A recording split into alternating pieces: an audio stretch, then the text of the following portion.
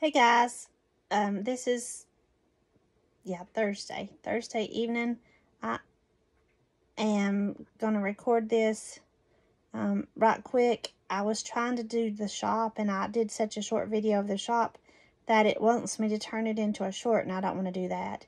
Anyways, I'm going to try to just tell you a little bit about it. I told you some about it in the video that I'm going to splice, and I hope this is at the end of that. But like I said, this was in Charlottesville, and they were opening for the day, so they were pretty hectic trying to get everything done. We looked around. They were nice. They were focused on opening, so we didn't talk much. This is one of the stores that I didn't purchase anything at, not because of what they had wasn't pretty. It just, we had already looked in Magpie Knits, and I'd gotten some stuff there, and we wanted to head on down the road. So, I hope you like the store. Look in the description box for the information on it. And remember, you can shop virtually.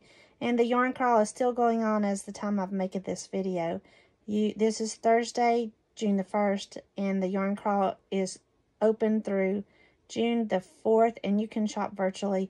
And in the description box, I'll also have a tag for the Virginia Blue Ridge Yarn Crawl website, which has all the shops. And I did list each shop individually with their individual links in a video I did a few days ago.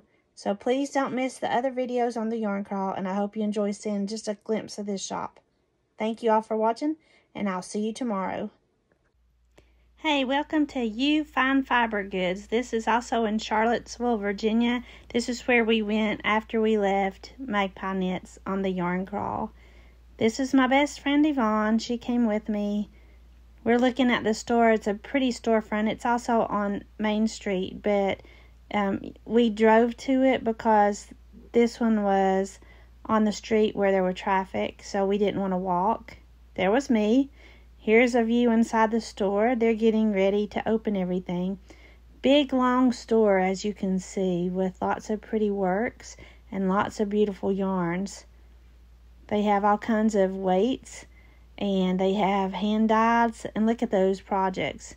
Yeah, look at that in the middle. It's like a wonderful rainbow.